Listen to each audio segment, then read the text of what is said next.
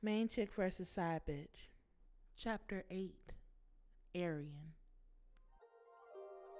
I was dreaming about him, going over how he plunged his dick so deep inside me, twisting me on the bed and putting my head into the pillow while I tooted my ass up to him. I screamed his name over and over again, calling him daddy over and over, until knocking came crashing into my bedroom and my dream faded away. "Ariane, it's me!" I heard him yelling, but I still had to be dreaming. I grabbed a robe and shuffled to the door, looking through the peephole, but I really did see Dwayne. I opened the door, quickly letting him in. "What the hell is going on? What are you doing back here?"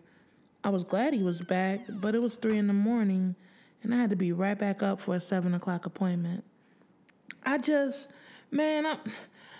I've been riding around thinking about this shit all night. He walked deeper into my apartment, sitting down on the couch. "I just can't believe what went down earlier, shorty. Like, I haven't been able to get this shit out my head." Was this nigga serious? The dick was good, but I sent him home to his chick.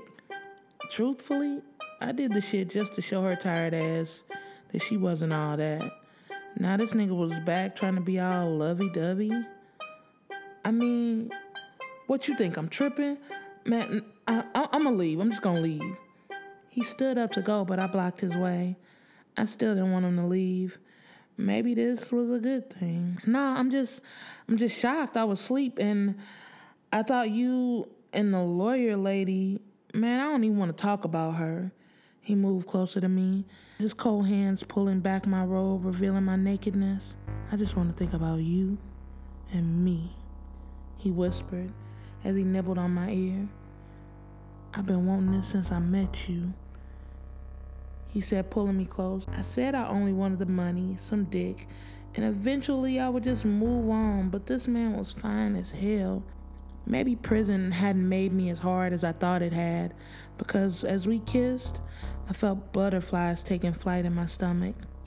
And as much as I was trying to fight it, this nigga had me wet, horny, and probably somewhat in love with his ass, all within 1 week.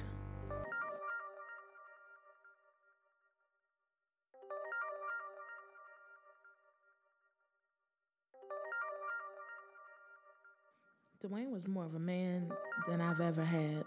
He had turned my life around. He gave me the money I needed to pay my lawyer. He was pushing me customers every day, and every night he was at my house breaking me off the best dick I've ever had. Now today, bright and early at the shop, I was looking at my man. He had a few clients waiting and a serious look etched on his face.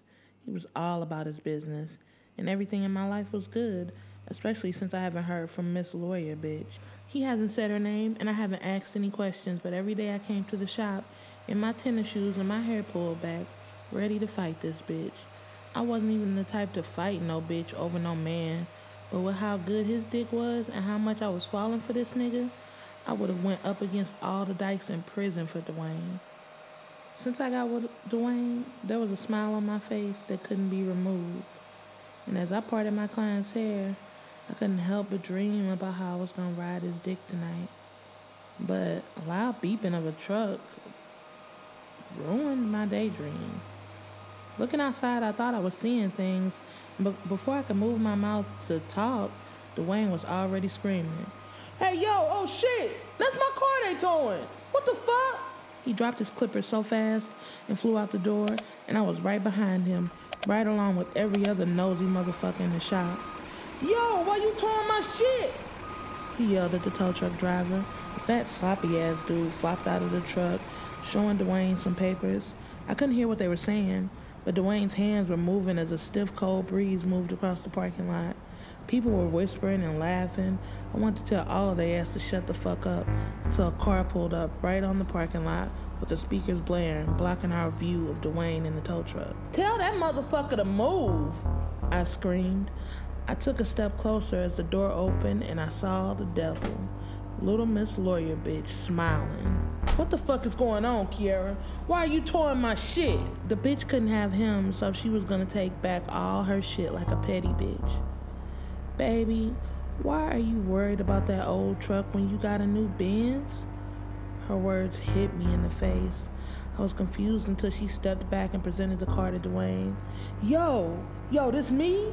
You serious? This mine? I looked at the car more closely. It had to be brand new with temporary plates, tinted windows, and it already had custom black rims, making the car look fierce. It made the vehicle on the tow truck look like shit compared to this. Dwayne ran his hand across the car without even looking my way, walking past me as if I wasn't even here. Pulling the bitch close, he kissed her right in front of me, and not no peck on the cheek, but a full-fledged tongue-rolling kiss. I stepped around the car only to see him grabbing her ass, like he was about to fuck her in the parking lot in front of all of us. Go ahead and take it for a drive, baby. It's all yours, she said, handing him the keys. Damn right. Thanks, baby.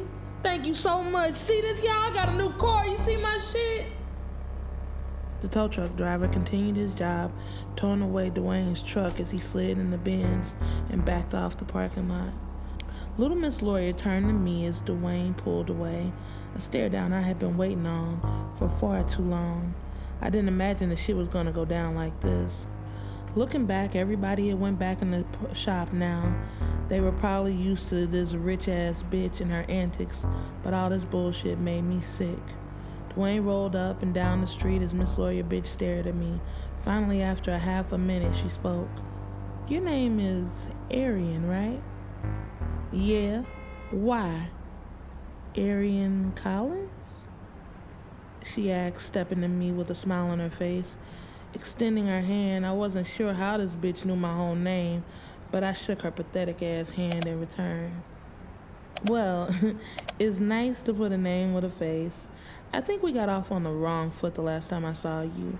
I'm Kiera, the co-owner of the shop and Dwayne's fiance. She wiggled a ring in my face like I gave a fuck.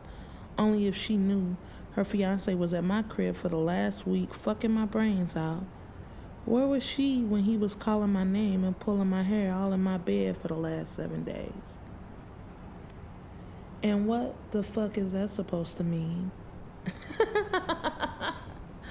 Well, I just thought we should get to know each other since you were new here and I'm sort of like your boss, you know.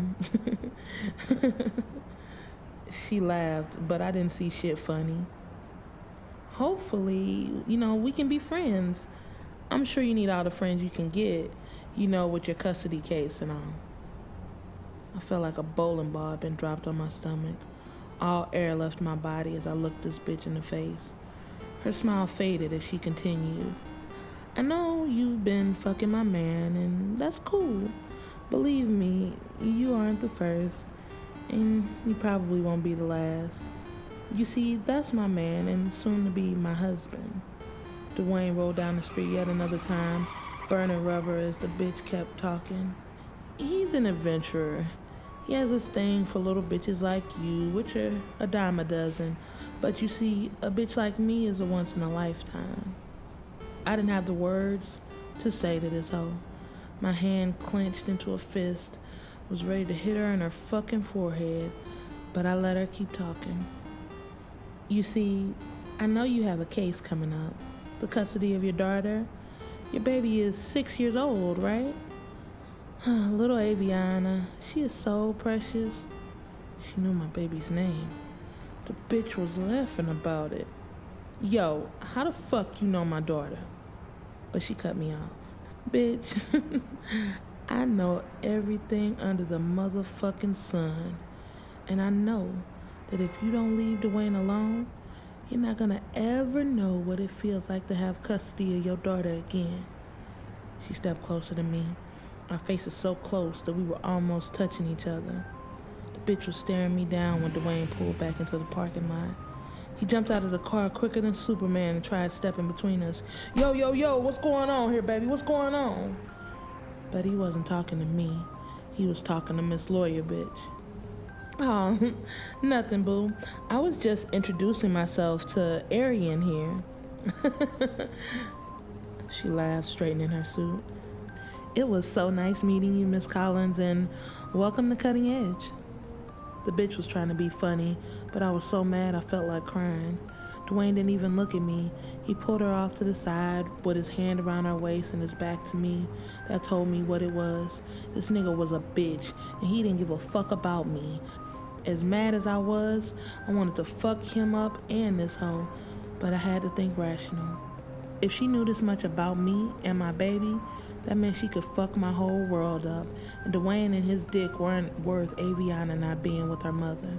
I turned around, going back into the shop, and all eyes were on me.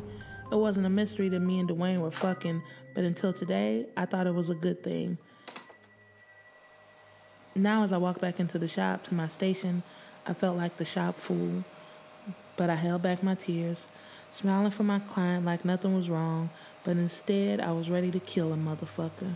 I watched as another car arrived, some black tinted town car. Dwayne gave the lawyer bitch a kiss and opened the back door for her and helped her inside. She was right. I didn't have that type of money. He was a bitch-ass nigga for claiming he wanted to be with me, and he was through with her, but now he was kissing her ass. When he stepped back in the shop, I didn't even look his way. Instead, I kept repeating the number 3 to myself over and over again. That was how many days I had until I got my daughter back. Right now, that was the only thing that mattered.